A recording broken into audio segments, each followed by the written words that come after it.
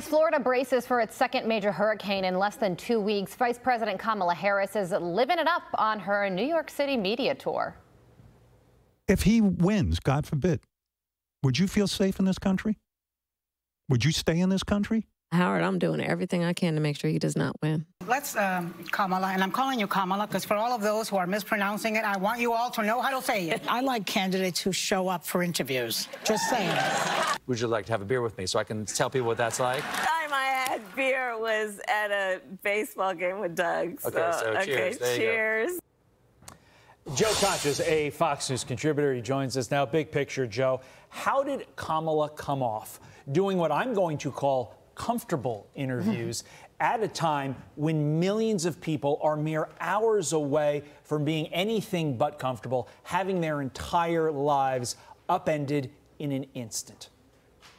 The optics are profoundly horrific, Todd. I mean, she comes across as an elitist doing a tour around New York City with her friends. And let's not call this a media blitz, because these are not media people that she spoke to for the most part when we're talking about Colbert, when we're talking about The View, when we're talking about Howard Stern. And this is the quandary now, guys, for Kamala and her campaign. If you keep her in the so-called basement, then voters don't get to know her, and the fear of the unknown becomes real. But if you put her out there, even in the friendliest of environments, she can't handle even the easiest of softballs for the most part. And after 2 days of Kamala Harris being the focus for once, and Donald Trump not being the focus for once, for the most part, this so-called media blitz was a net negative, because the only clips that are making the rounds after the fact on social media, to the tunes of millions of views, show once again that Kamala Harris is all bubbles and no bath when it comes to substance. So I think that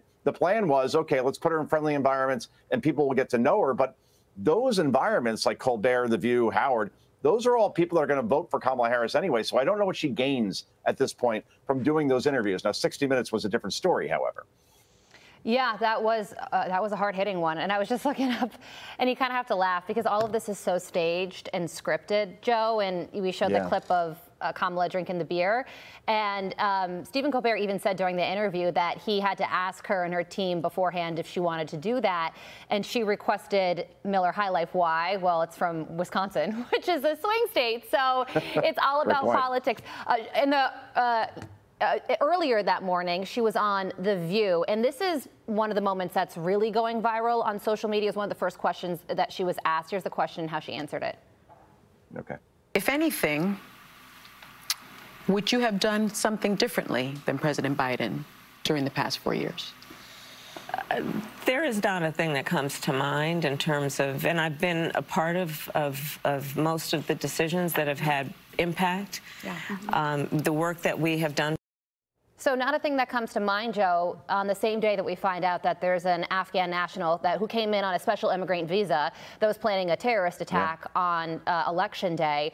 And also one of the other things about that is her whole campaign platform is that she's going to be a change candidate and she's a fresh face. But there she is saying that nothing comes to mind on if she would do anything different over the last 4 years. Boy, Carly, it would be quite the irony if we look back in this campaign, if Kamala Harris loses, that the moment the campaign truly went south happened on all places, The View. I mean, let's underscore this. No Democrat candidate or politician has ever screwed up an interview on that program because the confines are that friendly to any member of that party. And somehow the vice president still screwed it up in the most craptastic fashion one could imagine. That T-ball question, would you do anything differently from the past 4 years? There's a dozen ways to answer that question safely, but Kamala Harris's internal CPU, that is her brain, was not programmed to take this question. So the only thing she could spit out is that she wouldn't change anything for the last 4 years.